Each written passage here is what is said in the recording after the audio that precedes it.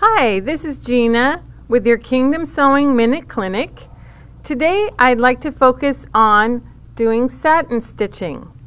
I'm working on the Baby Lock Zest here. This is a more basic mechanical machine. I've got the machine set up with my zigzag stitch with a stitch length of about 0.4 or 0.5, so we get a nice short stitch. I'd like to also talk to you about here the foot. I'm going to remove my all-purpose foot and I'm going to put on my open toe foot. The reason for that is that the standard foot is rather flat on the bottom, and this can get hung up on all the stitches when you're doing a satin stitch or any kind of decorative stitch where you're putting down a lot of thread. Our open toe foot has a groove or a tunnel on the bottom here, and so it's going to ride over top of the stitches more easily. So we'll go ahead and put that on. I have a little sandwich here of my fabrics with my applique piece, my background fabric, and I'm using a tearaway stabilizer. Because I'm just sewing on two pieces of fabric, the tension of the thread as it swings back and forth can cause the fabric to buckle. So we want to put a stabilizer on the back. I like this one because it's very crispy feeling, and it tears away nice and clean when we're finished, so it's easy to remove from your sewing. Let's see if I can bring this in so you have a better view.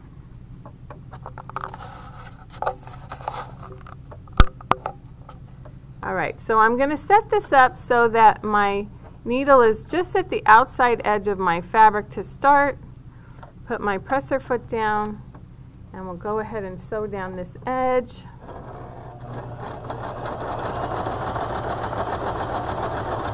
This open toe foot gives me a real clear view of exactly where my needle is swinging, so I can make sure I'm right at the edge of my fabric.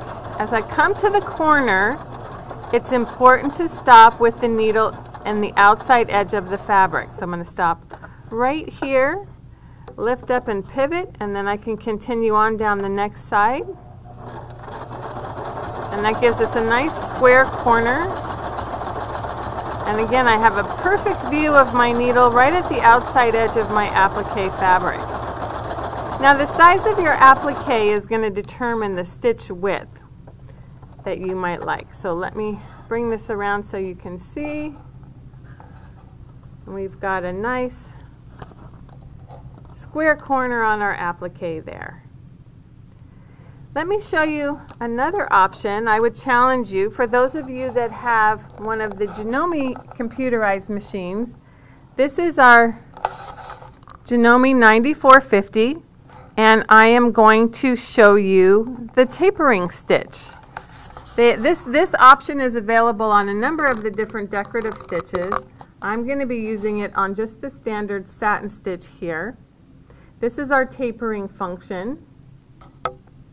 It's a little hard to see there. If we open up this window on the bottom, you'll see I have the option here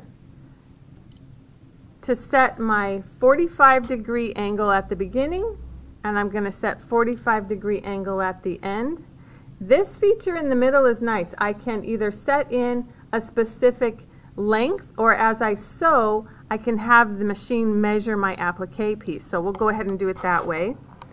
Again, I've removed my all-purpose foot, and I've got my open toe foot on the machine so that it doesn't get hung up on the stitching.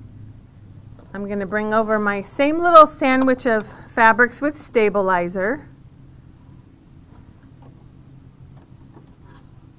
and I'm going to start with my needle down at the very corner, and this is going to make a nice mitered corner so I don't have that overlap applique like we saw on the other machine. Let me bring this up, maybe we don't get so much glare from the camera. Alrighty, so it's going to do a little bit of a taper onto the fabric. I'm going to go down and do my satin stitch, again with a width of about 3.5 and a stitch length of 0.4 or 0.5. When I get to the other end, I'm going to have the machine taper back down.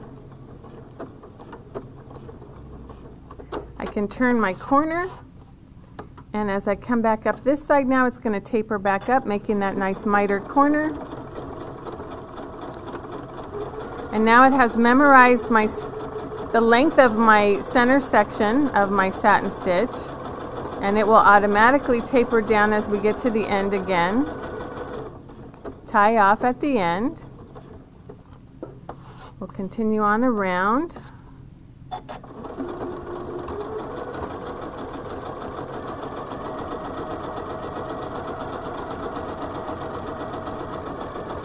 It'll taper down,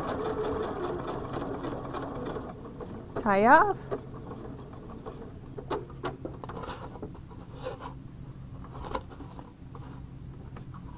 and one more.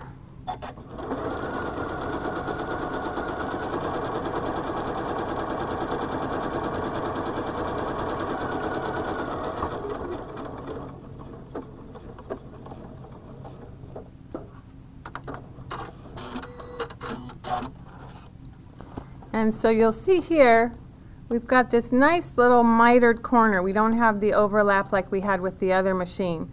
So I challenge you to give this a try. It works with a number of different decorative stitches that you might like to use for your applique stitching.